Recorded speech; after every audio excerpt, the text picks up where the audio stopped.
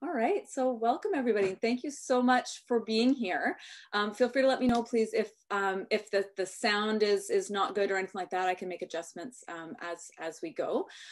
Please also feel free. I know there's lots of experience in the room. I can just see names. I can tell that just from the names. So please feel free to use the chat to ask questions, to give suggestions, to ask aloud. Basically, this is a chance for us to have a conversation together. All right, so with that, I'd like to officially start by paying respect to the Algonquin people, who are the traditional guardians of this land. And I acknowledge their long-standing relationship with this territory, which remains unceded. I pay respect to all Indigenous people in this region, from all nations across Canada, who call Ottawa home. And I acknowledge the traditional knowledge keepers, both young and old. And I honor their courageous leaders, past, present, and future. And if you're interested, I can share these slides afterwards, but nativeland.ca has this interactive map that shows all the different Indigenous peoples across Canada. And you can really, I think it's even beyond that. And you can just explore a lot about Indigenous peoples, where people have lived, et cetera. So I found that was a really neat resource. And then I thought maybe just for 5 minutes, it's been a while since we've maybe even seen other people, other families. And so what I'll do is I'll invite us just to take 5 minutes in a breakout room to say hi to other people who are here. The choice is totally yours. So if you're just like working on something else at the same time, grabbing a coffee, whatever, you don't feel like chatting to people, that's totally fine. But I will open the breakout rooms for you to join if you'd like to. And so let's say we'll return to the main room at, I don't know, 10:08. So I'm going to assign those rooms automatically. Say 5. All right, and I'm just going to check the settings to make sure you're not going to be thrown into the room. There we go. Okay, we're good to go. Okay, so you should receive an invite to join a breakout room. So jump on in and say hello to some folks if you'd like. We'll meet back here at 10:08.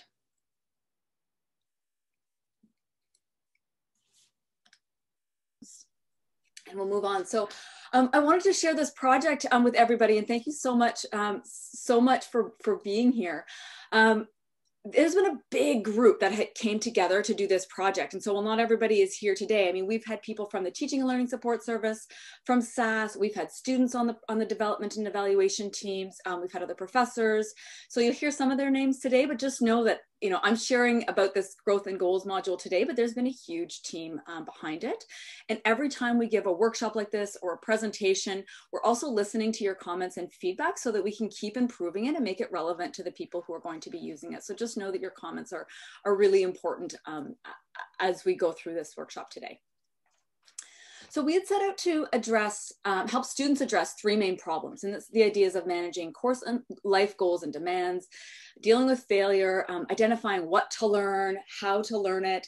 And then tied into that were these ideas of degree level expectations, both undergraduate and graduate, of the ideas of awareness of the limits of knowledge, autonomy and professional capacity skills. So skills that we know are taught in some courses, in some programs that people at SAS can address. And what we were trying to figure out how to do was to reach more students in a more consistent and scalable way, so that students were going to be able to build these skills throughout their university careers and then take it beyond that way. We also know, as students are getting into the workforce, this is something just from the World Economic Forum, but this idea that as people, get whatever knowledge and skills they have at university, that they're going to keep having to iterate and develop and learn throughout their careers. And so what we were thinking about was, how do we equip people to do that? We can't hand people everything they're going to need to know for their careers. How might we help them build the skills to be able to do that? And so if you watch the video that the team and I had created about this, I just thought that Alex Trebek was such a great example. His show was such a great example of one of these key skills, where contestants are looking at all the categories in front of them and thinking, okay, where are the categories that I really know a lot, the ones that I don't know a lot? You get to that final Jeopardy round, it's like, okay, how much am I going to to bet in this final round? Do I need to bet big to win? Do I know the answer? Do I, all these different kinds of things? And so this show for me, when thinking about this, really captured one of those key skills that we try to teach in the module itself around metacognition. So identifying what you know, what you don't know, what you need to know, and then thinking about how you might strategize accordingly. We know when, as these, learning systems are getting more and more adaptive. So if I want to learn something, statistics, for example, I could take an online course that might guide me through some of those pieces. But I have to know in the first place that that's going to be a skill that I might need, or I might need to figure out to what level I need it, or really be adaptive in my thinking around that. So we're trying to think of how to help students gain these kinds of skills. And I'm just seeing the note in the chat. Can I show the presentation later on? Absolutely. So I'm both recording the session and I'll share the slides. Yeah. When we think about, if I actually just flip back to this for a second, so when we think about kind of teaching these skills, most of us in the room, researchers, people who are working in higher education, we're pretty good at learning. We're pretty good at doing this kind of stuff. But the challenges and the challenge for experts in any field is that we tend to have these skills quite implicitly. If you are teaching metacognition in the course, you've learned to make that more explicit. But the other example I think about was, when I decided right before doing my PhD that, I'm going to teach English in Nepal. I'm going to volunteer. I'm going to be, I know English really well. I love people. I'm going to be an English teacher. And so I volunteered for a number of months in Nepal, and teaching kids, teaching adults English. And the number of times I couldn't explain things about the English language. Any of you maybe who are language teachers would know this, how difficult it can be to make things about language explicit, and also how to help somebody learn those things. It's really, really difficult to make explicit the things you really know. And this is one of the challenges we thought around this module, and making these learning skills like metacognition explicit is how do we do in a consistent way, make this easy for people to learn about? How do we make explicit our knowledge? And it might be, this is my son skating down our street one day a couple of years ago. And you might say, hear somebody say, well, Canadian delightful, great snowfall white. And think, well, that sounds wrong. If you've learned English as your first language in particular, and maybe you'd be able to say, well, white as an adjective needs to go, before snowfall. But it may be difficult to say why those other things are not quite in the right order. And it turns out, and I learned this actually 2 weeks ago, that English has a rules about the order of adjectives. And I see some people like, I had no idea there are rules about the orders of adjectives. But right, yeah, I see that comment. Yeah, who knew? So really, if you've learned English from a young age, you would hear, delightful great white Canadian snowfall in the same way that you might implicitly, intuitively have these learning skills. But we really wanted to make these things more explicit for students, and knowing that most of us professors, I come from a chemistry background, I don't know how to make these things, this learning skill thing explicit. So this is where we're going with this anyway. So we wanted to build a resource that was systematic, that reached students in a consistent way, that was scalable, so that could readily reach lots of students, and in a way that worked for people, and making these skills explicit. We also had some other things that we really wanted. So we wanted something that would be integrated in courses and align with the course learning outcomes. The integrated part was because when we piloted different versions of this actually before building it with students, we just kept hearing that they didn't want one more thing, another workshop to go and do. Thank you for being here today, doing yet another thing. Another thing, another on top of, yet another. And we thought, well, what if we put something on your co-curricular record? What if we give you pizza? What if we pay you? What would it take? And what we kept hearing over and over again from students is, it would just be better if it were something that was already in what we're already doing. We wanted something available in French and English, and even perhaps in more languages eventually. We wanted to meet or even exceed accessibility requirements. And we wanted this to be an open education resource. It was really important to us that, we know that things are going to work in different ways in different contexts. And we believe, our team believes very much in things being, easily accessible to educators and to students.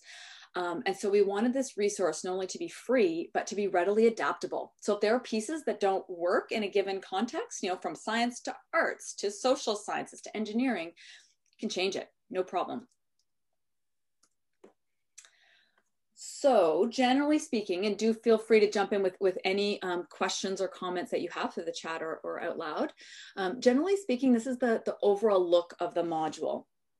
So it's delivered at this time, our third iteration actually now, through Pressbooks, which is a web-based tool that it exports to Kindle and Kobo and PDF and other things. And so when students start the course, they would do the biggest chunk of the growth and goals module. So some theory, some interactive activities. We'll do pieces of those throughout our time in the next 40 minutes or so. And then the course, kind of progresses. Then before each assessment, major assessment in the course, and that would be, as the course professor, up to the course professor to decide what that assessment, is and how that growth and goals fits. But say for my courses, often it's a midterm. And so students would use then this piece of the growth and goals module to identify how they're doing with respect to the course learning outcomes, reflect on some learning strategies, etc. They do a reflection piece after each major assessment or major time point in the course. And then same thing before the final assessment, kind of taking stock and strategizing going in.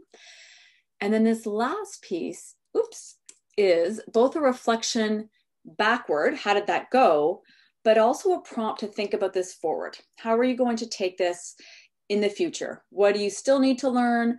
What have you learned that you want to be sure to take forward to your other courses? What's worked for you, what's not, etc. So that's generally how it fits within the semester. Just pausing to see if there are any comments or questions so far. How can we integrate this in Brightspace, for example? So the easiest way to integrate it into Brightspace is to make a PDF of the Pressbooks file, or just to give, what I do is just to give students a link to it.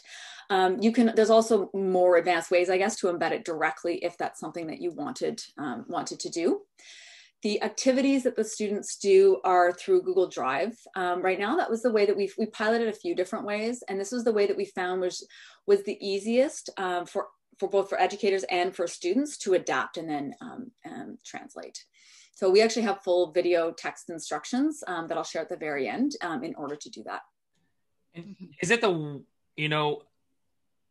an all or nothing deal, or can we pick and choose different activities? Because I'm looking at your slide right now, and it's interestingly, I have a similar component already in my courses. I asked them to identify learning objectives and to explain how they intend to reach them. And those are personal learning objectives. There is a midterm self-eval and a final one. So I already have those components, but I'm interested in maybe adding a few more things. Is that something we can do, or you would rather us use the entire package? So the short answer is you can use it however you want, and you can mix and match however you'd like, really however you'd like to do it. One of the things we are also doing is an evaluation of the module, meaning looking at how well it works, in what context, for whom it works, as well as to what extent educators have changed it when they've adapted it to their courses. And what we've found so far for that part is that educators who haven't had anything at all in their courses before tend to just almost drag and drop the module. And they incorporate their own learning outcomes, sometimes, but usually actually creating learning outcomes for the first time so far. For professors who have had those pieces in their courses before, they've done more of a drag and drop kind of piece. And even within the activities themselves, which I'll show you, you can change the line items themselves as well. So it can be as simple as drag and drop, or you can really tailor it as much as you want. And I see the question, how many hours are necessary for the students to go through the module? So they report it takes 1 or 2 hours at the very start, and then some time, much less time than that before and after. And it's interesting because they say, yeah, it takes a bunch of time, but it was really worth it. But it took time. And it does. It's learning something new. It's challenging them to think outside the box. We get comments like students like that saying, I didn't like identifying things that I wasn't good at, but in the end, it made me work on that thing. So. Sorry, again, to clarify one thing. Please. So you say that the prof can drag and drop any piece of the model to the Brightspace? To my knowledge, you need to add as admin of this model, because I'm doing something similar with the library. So what they did, I added they provided me with the link, and they added me at their I think I was appearing with my TAs as guests.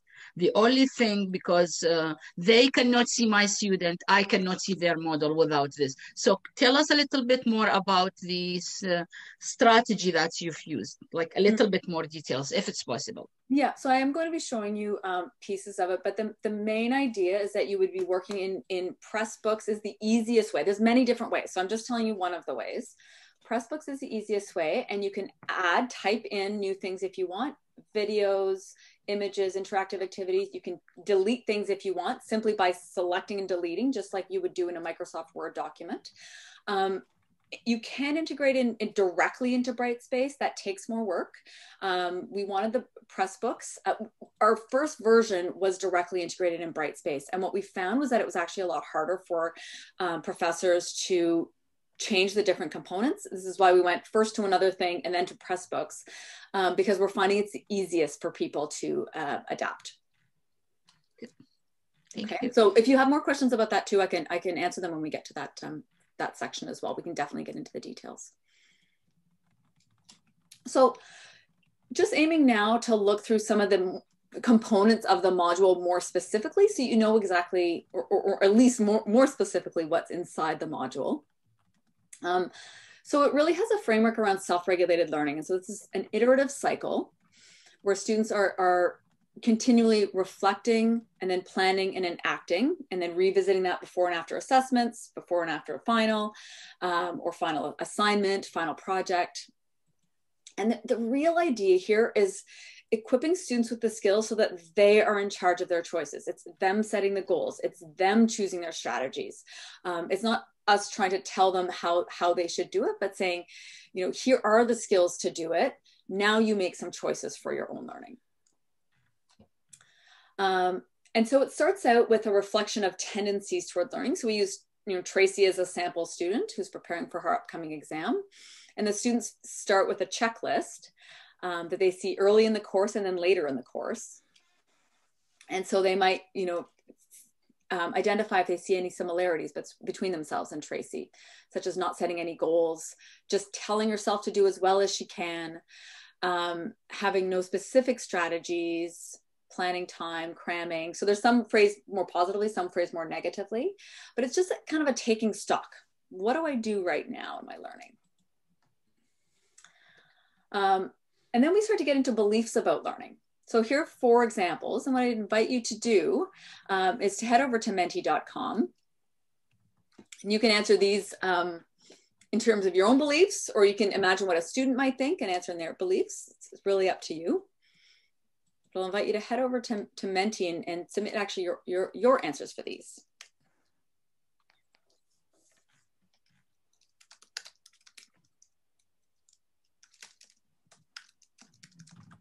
So the menti.com is a website, and then the code is available in the chat.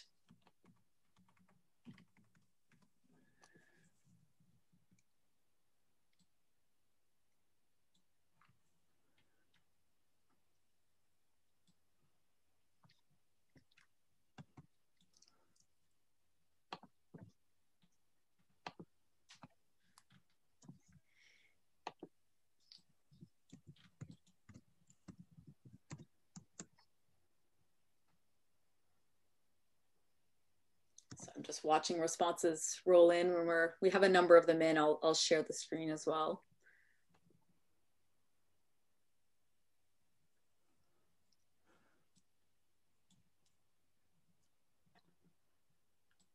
There's no kind of maybe answers here. It's either true or false. It's a true or false. And I mean, this is one of the things you could set up to put a maybe in there. Some of the ones in a bit, and I think you're able to auto advance. Some of the ones do have a neutral kind of position if you'd like.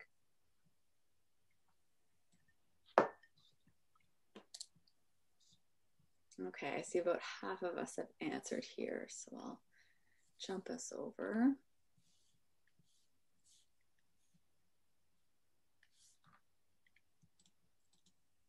Okay, so here's what our answers are looking like so far. Most people saying metacognition can be just as important as intelligence. Individuals who set specific goals are more likely to achieve these goals. and also in the positive or true side, strong learners seek out help from others. And so within the module, we also have references for the feedback and the responses we give. And then more people saying false, the professor is responsible for teaching me and making sure I learn. And you might imagine this is a really great time to have some conversations about teaching and learning with students in the class.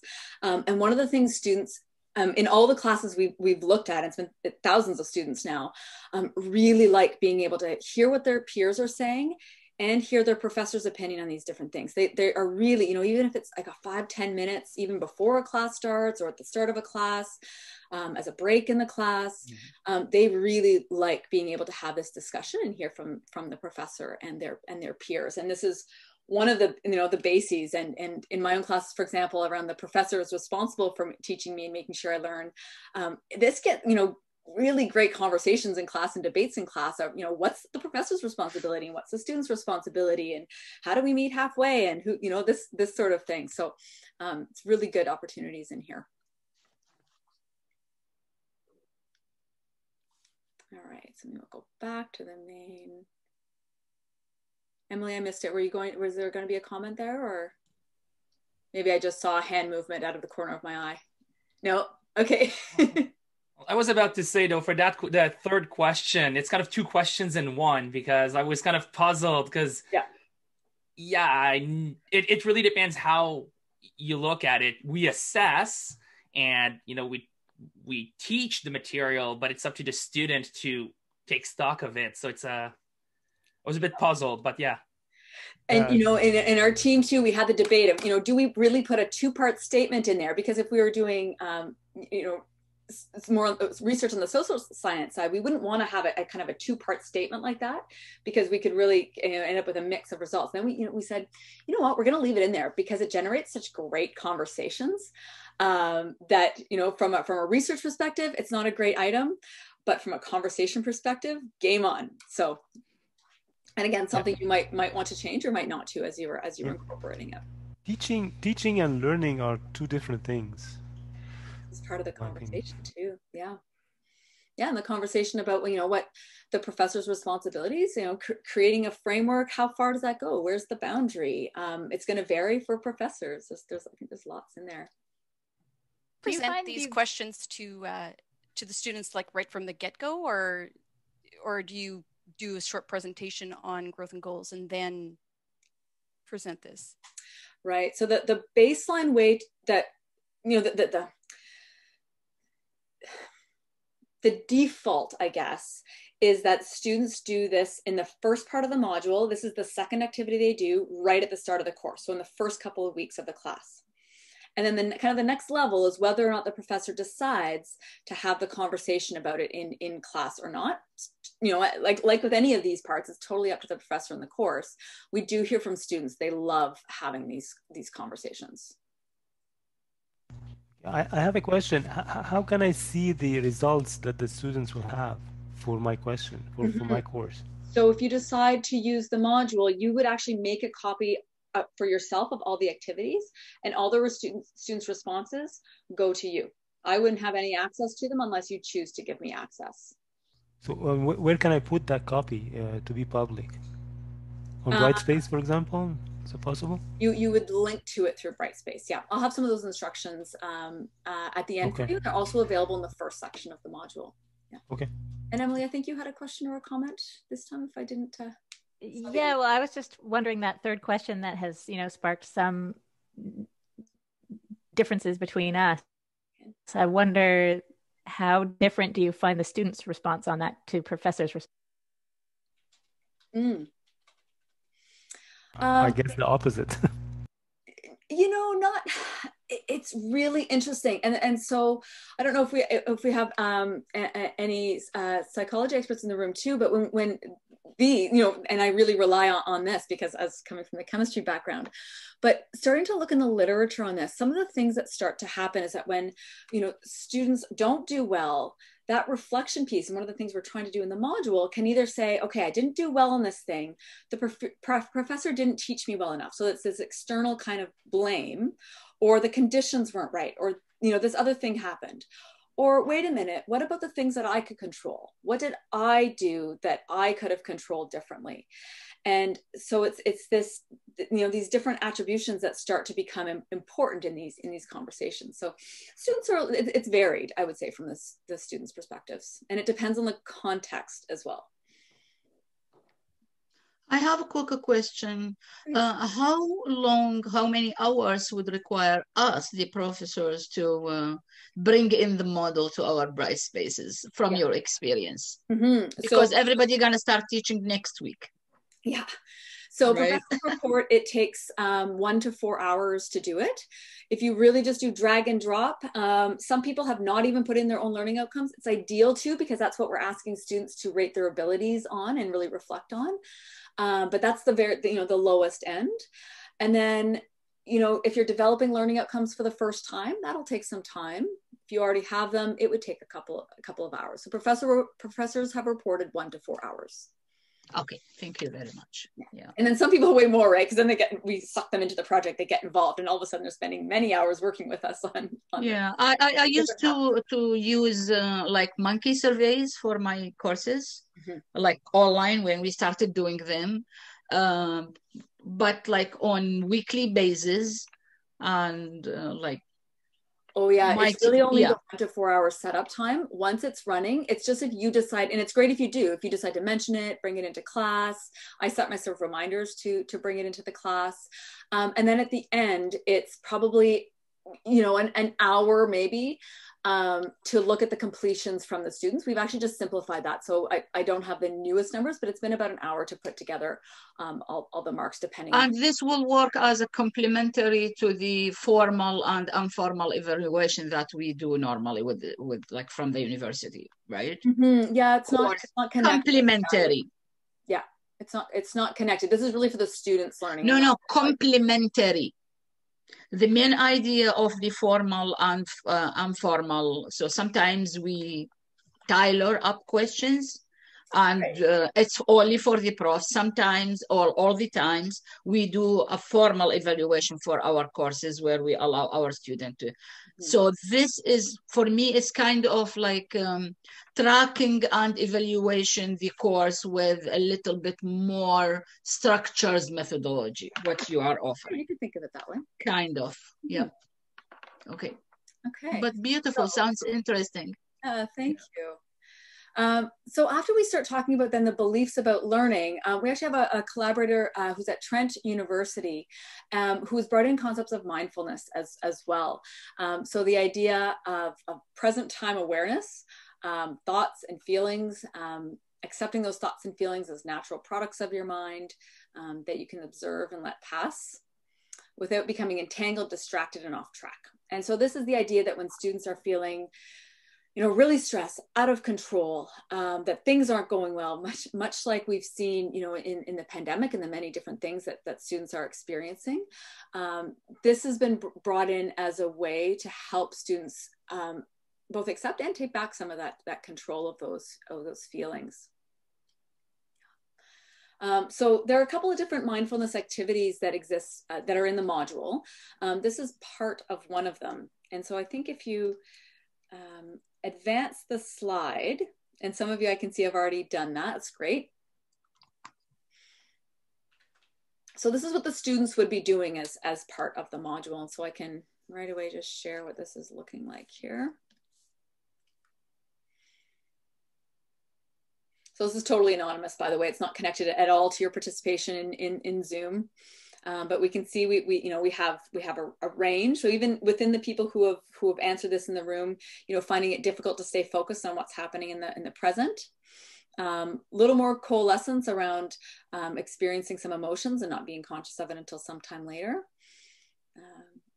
So this could be something, again, it's kind of like a conversation starter. So it's awareness for the student, but then also a conversation starter if it were brought into the class.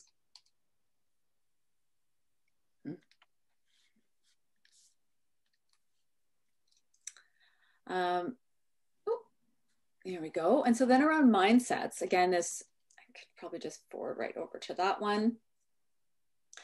So thinking in particular, if you're answering this question, think about one thing in particular that you do. And so it could be skiing, or it could be your research, or it could be teaching the course that's coming up. So we ask students to think about the subject that they're taking and to rate their agreement with each of these statements. And there's a series of about 10 of them.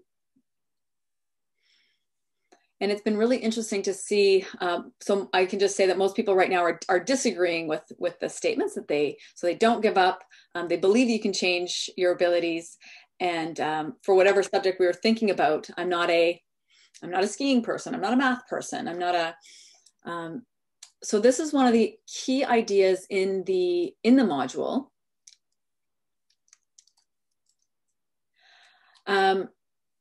And one of the key ideas here is that in a fixed mindset, students or people believe that their basic abilities are just fixed. You're good at something or you're not. You're a chemistry person or you're not. Whereas in a growth mindset, students understand their talents and abilities can be developed with goal setting and effort, etc. And a couple of things then to note on this idea of growth and fixed mindsets. People can hold different mindsets in different areas of their life. The research shows that with students and with academics, it's the challenging situations that really reveal the student's mindset around that given area. So when they get to something hard, are they giving up or not? Are they seeking help or not? Are they deciding, oh, this is hard and therefore I must not be good at it? Or, oh, this is hard, so and I want to learn it, so I'm going to dig in and learn it. A growth mindset is predictive of better academic outcomes. A lot of that research has been done only with K-12 students, so there's a lot of room to do more research in university settings. So a number of the mindset interventions have been effective, including in really big groups, again, more for K-12.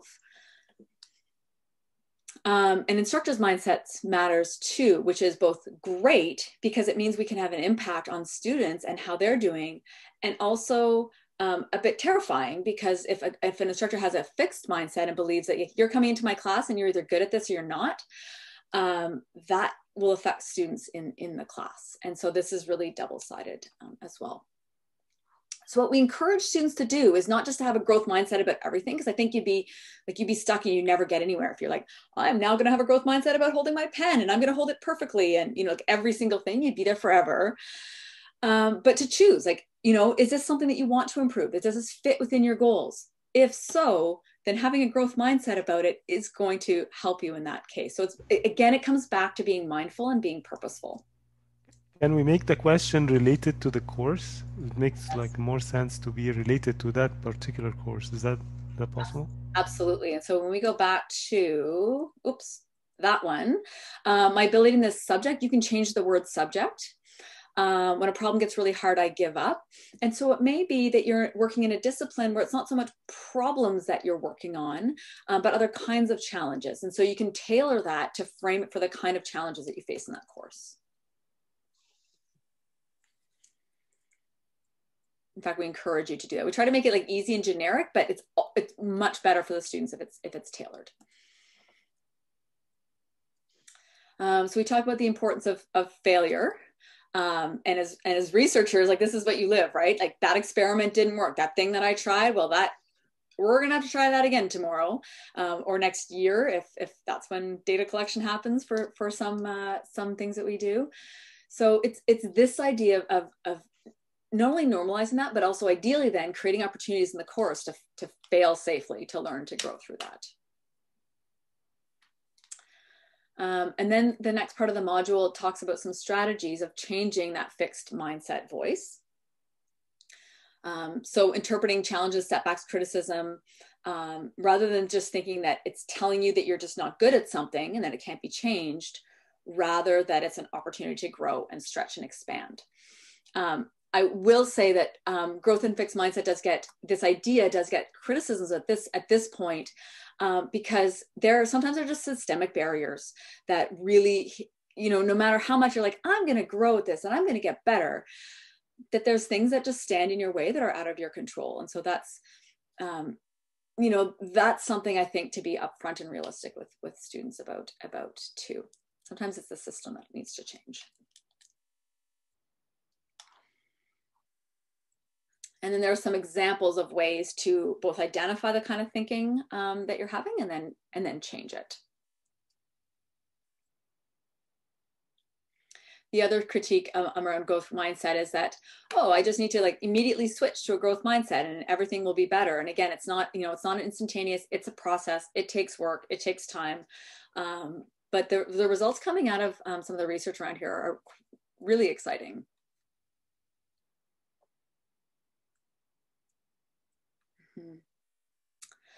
So then we get back to the metacognition idea, and I've actually grouped together some things that are sprinkled throughout this initial part of the module, but it asks students about things that they value. And this is really big picture. Like, is it family and pets or athletics or music or, anything? What's important to you? And then starting to narrow down from there. What are your priorities? Now let's get into the course. Narrow. And so a couple of things here, we ask the students to rate their abilities on the course's prior knowledge learning outcomes. So here are the things you should know coming into this course. And students, for a lot of ways, have really liked that. One, it tells them really clearly what they might need to review, or if they've come from another institution, they haven't taken that particular, the one that we would anticipate prior course that they would have taken. This can be a really helpful way for them to get up to speed. Especially early in the course when they're not facing some of those big assessments or challenges yet. And then as the course progresses, you can continually build in the relevant learning outcomes that you've addressed in the course. And then the idea then is to take some goals, we'll get to that in a second, and ultimately decide what to do for your learning. So it's just an example of what this would look like. So here are some of the prior knowledge learning outcomes that come from my course. These are some things that students should be very quick and easily able to do. So it gives them an indication of like, oh, if this is hard for me, I really need to practice it. And then there's some prompts that ask them, I've taken it out, some prompts that ask them like, how do you know this? Is it intuition? Have you self-tested so that you've really tried to measure it? Have you explained it to somebody? How do you know about this? And then we get into the plan phase. So they've done the reflecting, they've done some learning about learning, and then they get into the really nitty-gritty action part for themselves around setting goals, priorities, strategies, identifying resources they're going to use, how they're going to manage their time. So this is the nitty-gritty kind of part. So we ask them to set SMART goals. First, identifying from just a vague goal, whether a goal is SMART or not, and then to set goals for themselves. And what we find here is that students tend to set these really broad, here's what I want to do for my career, or, I want to get a certain GPA. And so asking them then to take those bigger goals and narrowing them down to finer grained goals, and even as far as going to subtasks. And then self-evaluating their goals to make sure that it's specific, measurable, that they're accountable. Some students say they want to be just accountable to themselves, reachable and time specific. And then Shayna, who's a student who worked on the team over one summer, so she created a video explanation of how to plan your semester. So starting from things like required times, the courses, the practices, building in time to eat, to rest, to play, again, reminding students to base these on their values, priorities, and goals. I have to say that I guess I continue to be surprised at the student feedback on this one, that they hadn't thought to plan their semesters in this kind of way.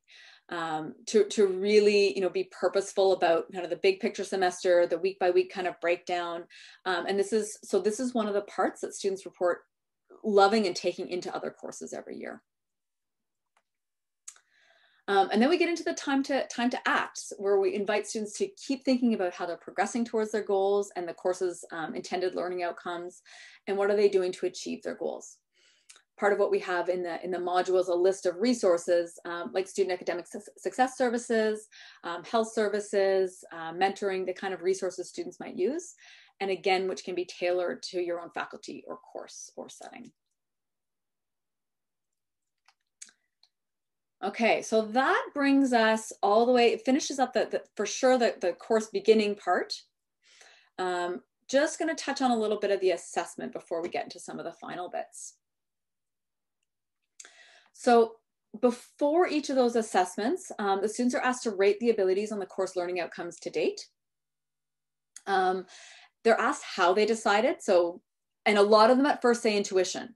I just had a feeling about it, which again brings up a great time in class to talk about, okay, well, how might you really, test yourself, explain it to somebody else, try something out to really, know how you're doing against these.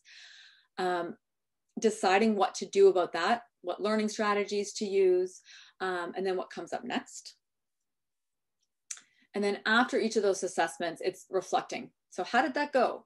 Is that working for you? What about your goals? Or do you have any changes to make? What supports are you going to seek? What are your next steps? So it's continually prompting students to reflect on these different pieces. Okay, so that's the end of the module description. I have a couple slides just talking about some of our evaluation results. And if you do decide that you wanted to use the module, it's really helpful for us because it's an open education resource. It doesn't automatically, we don't track sales, we don't track uptake, but it is helpful for us to know who's using it because we're really trying to understand who is it working for, who is it not working for, in what contexts. So what you're seeing are some results from now a couple of thousand students out of the 5,000 or 6,000 now who have used it. So we know participation rates are excellent if you give a mark incentive. And it only has to be a 1% bonus. Some people have gone up to 10%. But as soon as we hit that 1 or 2% mark incentive, we're getting really, really great completion rates. If the module doesn't have any marks associated, or if it's introduced late in a course, the participation drops below 30% and then kind of tanks by the end of the course. Students have told us really great things, including our Science Students Association, who have encouraged us to get it into, like, they basically said, we want more courses, we want it program level. Let's make this that much bigger. This is awesome. So 82% who believe the module will improve their learning, 79% who would recommend to a friend or peer. The other thing we see is their metacognitive skills improving very quickly. So we've looked at how accurate those ratings are against the learning outcomes by comparing to how they're doing with aligned questions in exams. And initially their accuracy is really, really poor. It kind of looks like a scatter plot, just like drop sand on a graph kind of data. But we do see their metacognitive skills improving really quickly. And in particular, what we see initially are very strong students underestimating their abilities and the lower achieving students overestimating their abilities, which was commonly been observed in psychology. And what we're seeing though is those ratings become really, really accurate, except for the students who are getting under 25% overall in a course. So all for about the very lowest students, they're getting like bang on accurate by the end of a course. And we think that's so exciting because that means they have the tools in their hands to decide what to do next. They know if they know it or not. And then it's just about them getting the strategies to decide, the what next piece. So somebody asked the how much work question earlier. So this is a few more details. So 1 to 4 hours, you're adapting the existing template. No other major changes to your course unless you choose to. So we do provide instructions and support. In fact, anytime we have a student on the project, sometimes they've actually done the modification. So the professor has said, here are my learning outcomes. The student on the project has tailored it to their, the module to their course and said, does this work for you? And the professor after that can tailor it. So we're hoping to get another student on the course sort of midwinter and through the summer to be able to offer that support again. We don't have one at the moment. So the results get exported to spreadsheets. And so I basically just say, here's your student number. I'm going to say, yes, give you a 1 because you've completed it, and upload that into Brightspace to give the marks accordingly. You need to decide what percentage of completion you want to give for that. And then you can reuse it in future years. So in future years, I essentially don't make any changes unless I've made some changes to the learning outcomes or I want to tailor some of the items or things like that. So it's really easy to reuse in future years. some of our team members, we've had so many team members over the years, but these are some of them. We have also a couple of collaborators at Trent University who are not pictured here, who are helping us work on the mindfulness piece, resilience piece, and the next stage that we're looking at right now is around Indigenous knowledge. And so we have a couple people who are reviewing the module, including Brenda McDougall here at U Ottawa, around Indigenous knowledge. And we also have an Indigenous pedagogy expert at Trent University who's helping us out with that piece. Because right now, we it's just something none of us in the team had the expertise to do it. So we're hoping that's another piece that we'll be able to incorporate in the module. Okay, so with that, I wanted to pause. The next couple of slides basically say, here are the links, here's some brief instructions, how you might value the module in the course. But I wanted to pause here and kind of give it a break point in case anybody has questions they want to ask. And then I'm going to hang around for the next hour for anybody who wants to get into the more details. But I'm pausing. Do you have any questions or comments that you'd like to ask? And I see some great stuff that's been shared in the chat. So thank you very much for that. I'll build that into the stuff that we share back with people who couldn't attend in person. Yeah, hi here. Thank you, Allison. This has been really great. I have a question just regarding, just to make sure that I'm clear about the tool. So basically it's a template that can be modified without any copyright concerns. Yes, I'm nodding along at all the things that you've said. That's exactly it. So okay, let me just, oops, I accidentally went to Brightspace. I think I must have Brightspace on my fingertips instead of the module itself. Let's see, course integrated version. Do a new share. I'm just going to show you what the module looks like here. So you would essentially come and you'd be in Pressbooks. This is a tool that was developed especially tailored out of Ryerson, but then now offered for free through eCampus Ontario. And so as I'm just looking at the actual version of the book, but you'd be in the admin portion of it. And then when you get to it, you would make a copy of this book, and then it's now yours. So you would then be able to adapt it however you want. You would make a copy of the activities. So we have the activities on Google Drive as Google Form activities. You would make a copy of those so that you can adapt them so the student data goes to you, not to me, and modify it in that way. So as the students get into it, we actually have information for professors at the start, and that has all the instructions. And then it gets into, when I click on next, it gets into the student-facing piece. So any of this, it works just like a Microsoft Word document. So when you're in the editing part of it, you can add, delete, add photos, add videos. There's ways to add interactive questions as well through a tool called H5P.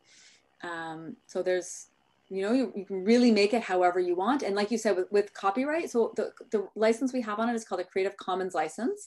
So we ask that you give attribution to the team, that it never be commercialized, because it's really important to our team that it be free. And then if you're going to share it forward, that you just share it with the same licensing. Okay, and it's also available in French, is that correct? It is available in French, yeah, French and English. Okay, yeah. Okay, great. Okay, and from what I understand, if we do choose to use it, you would like, it's not an obligation, but you would appreciate if we did share our results with you, correct? Yeah, it's really helpful. So we also, in parallel with our development team, we have an evaluation team. And we have an ethics exemption to that. So we always run everything through our research ethics board. So we have an official ethics exemption for that because it's a program evaluation. And so what we're doing with that is looking at who's participating, who's not participating, are they achieving the intended learning outcomes? For the professors, what's working, what's not working? If you use it once, do you keep using it? So far, the vast majority of educators who have used it have continued to use it. So that's a sign that it's working for people. It's not just like, oh, I tried that once and no, thank you, I'm not going to do that again. But for most people continue to use it. So this is the kind of thing that we're looking at with the module.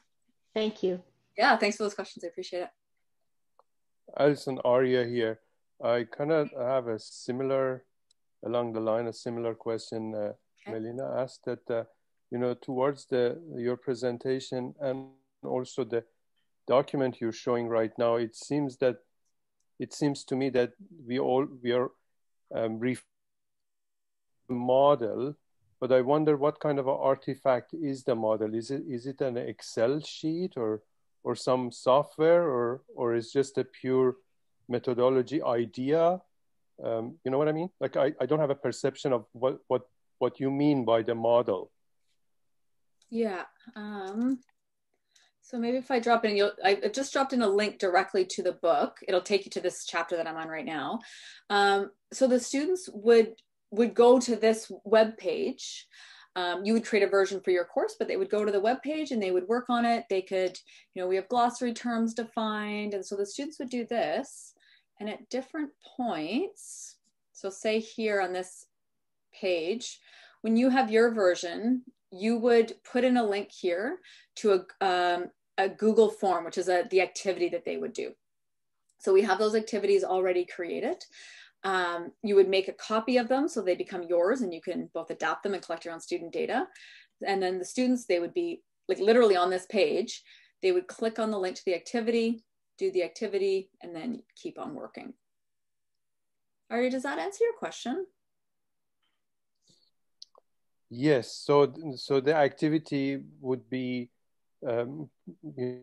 more specific to my course than anything else. It's an open-ended subject or.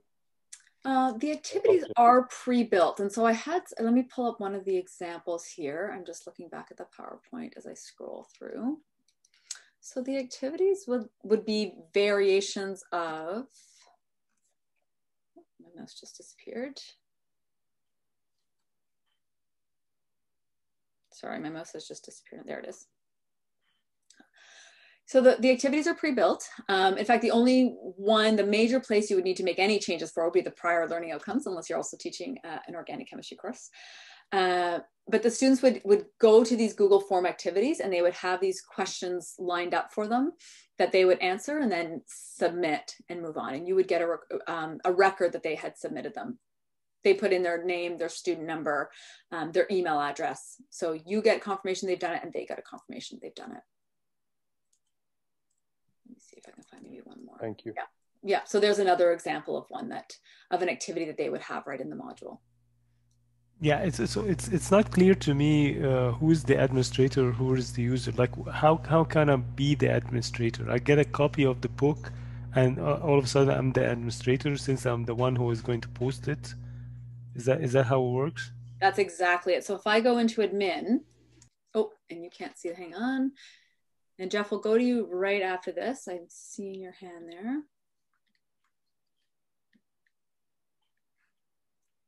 Just sharing. Okay. So if I go back into Pressbooks, so in the administrator view, I have many more options. One of the options, though, I have is to clone a book. So I would clone or make a copy of this particular book. There's a little quirk in Pressbooks that you'll see in the instructions just to make sure that happens smoothly. And then at that point, you'll be able to go, let me see, make sure I click on the right version, module in any context. No, we have a module for the version of the module for any context as well, because we've had some athletes and some people in other settings, special services, for example, who have wanted to use it, but course integrated version.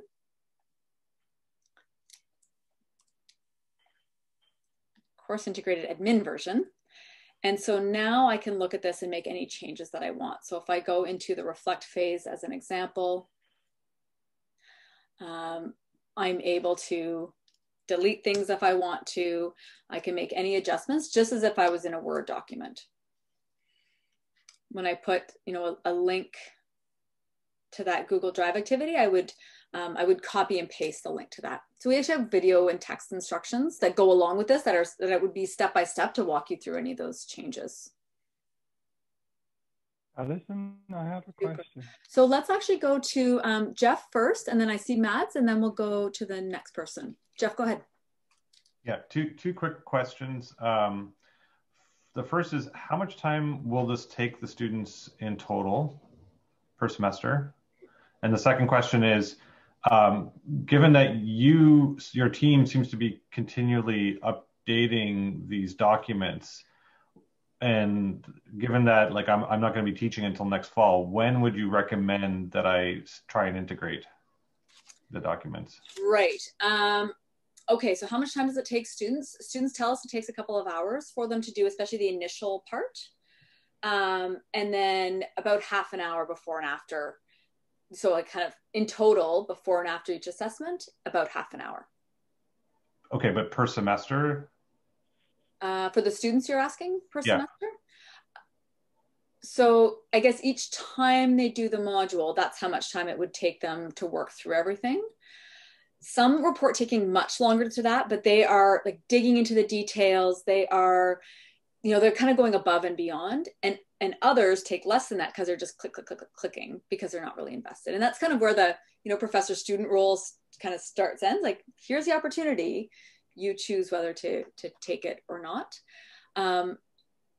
With some students who have seen the module in multiple courses, that's where you as a professor could say, okay, you've seen it in another course. I only need you to do activities 2, 5, and 7.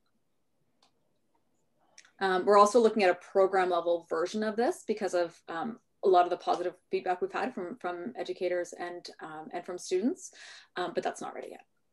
So okay, because I was a little bit unclear because it sounded like the module had 3 parts that you would have at different parts of the semester, but now you're talking about it as if they're doing it once. They do. So the students do. So the module spreads through the whole semester, and they do a part of it very early on in the first couple of weeks. They do part of it before and after each assessment, and part of it before and after the final assessment, and we call that one module. I see. And that whole thing would take 3 hours or so. Yeah, that's what they're reporting to us. Yeah. And then you asked us the second question was when to incorporate, since we're making continual updates. So it's up to you, really. I mean, you could take it at any point. The version that we keep on Pressbooks is always the most up-to-date version of it. We do also, I would have to double check that it's still active, but we do have a mailing list too that we can send out periodically to say, hey, new version is there if you want to take a look. But the next major changes we're looking at would be the Indigenous knowledge, resilience, and then program level. But otherwise, everything has been pretty consistent at this point, because the feedback we got from the last iteration of focus groups with professors and students have been quite positive and stable. So there's not massive changes coming. Okay, thanks. Yeah, for sure. And Mads, please. Yeah, so I'm sorry, I was caught up in another meeting, so I missed the first hour of this. Is the recording available? Yes, we have been recording, and I will make it. I'm going to work with the Teaching and Learning Support Service with Nancy and make it available. Figure out how to make it available. Thank you so much. Yeah, you bet. And the second thing is that I'm doing an experiential learning program, which is not a course. It's not a credit course. But students that are participating for a whole term, and they need to create a individual learning plan during the first week of the program.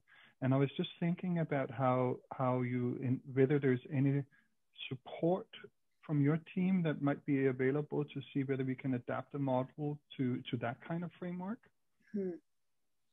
So you're saying, so students will need to create them for themselves an individual learning plan? Yes. Together with their advisor, right?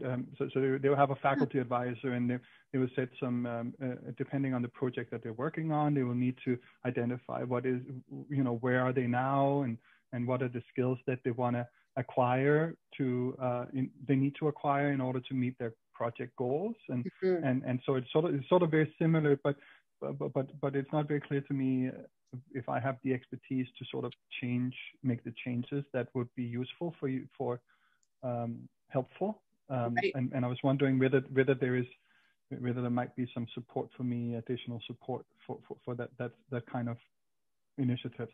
Yeah, so this is great. So there's many thoughts here. Certainly something that we could discuss further. We do have 2 versions of the module. So we have a course integrated one, but we also have a course independent one. And so the course independent one might be an interesting one that could, where you could get the students to do it. All the activities are independent of a course, and the students could use that to create their own individualized learning plan. So there's, I guess I'm saying there's different ways to go, and we could definitely discuss it. Okay, further. Great. Okay, so let me watch the webinar first, and then I'll get back to you. Okay. Okay. When we've seen it with my team. Okay. Sounds good. Thank you. Perfect. So folks, I'm going to be staying here until I have the time blocked off until noon to answer any further questions. If people are like right now, you know, trying to integrate it, you're welcome to that. I can help answer questions along the way. If you're ready to move on with your day and to, you know, to go on to the next thing, thank you so much for being here. And maybe I'll just stop the recording at this point, but just know that I'll still be here for questions and all the things. Thank you.